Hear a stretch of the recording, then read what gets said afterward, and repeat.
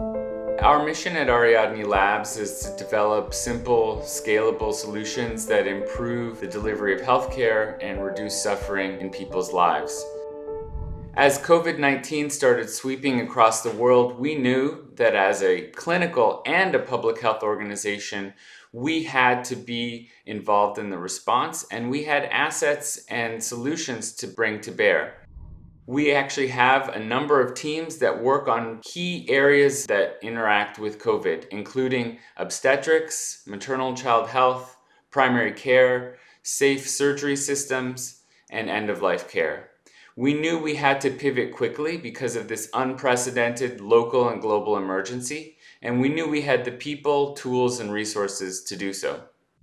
We first looked at the area that we call community mitigation. This includes social and public health tools like social and physical distancing, contact tracing, and learning from success stories from all across the world.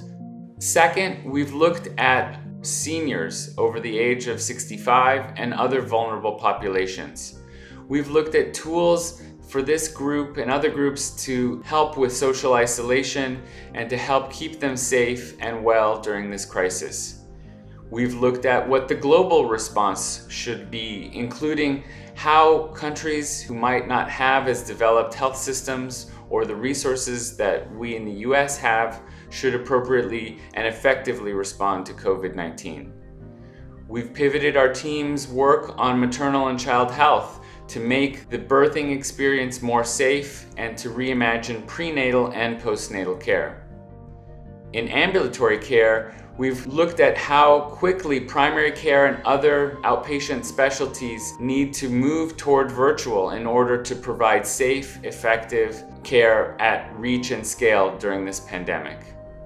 Finally, we've taken a look at our surgical systems, how we can safely reschedule elective surgeries, how we can redesign operating room techniques and practices to make them more safe for patients and for clinicians, and how hospitals can redesign themselves using new principles of architecture and design to quickly pivot into being effective, responsive COVID-19 centers. There are a number of lessons that are quickly emerging from this COVID-19 pandemic. The first is a sobering lesson about the need for preparedness. The need to think of worst-case scenarios, to plan ahead, to have the logistical supplies, the protocols, the pathways, and the integration that is required to effectively respond to a health shock. Shocks don't meet a system as we wish them to be. It meets a system as it is. It exposes the vulnerabilities of a health system, it exposes the inequities of the health system, and it exposes the fragmentation of a health system. Thus, we have to work to continue to integrate our health systems and our clinicians, not only between hospital and outpatient care, but really integrate them between the clinical disciplines and public health.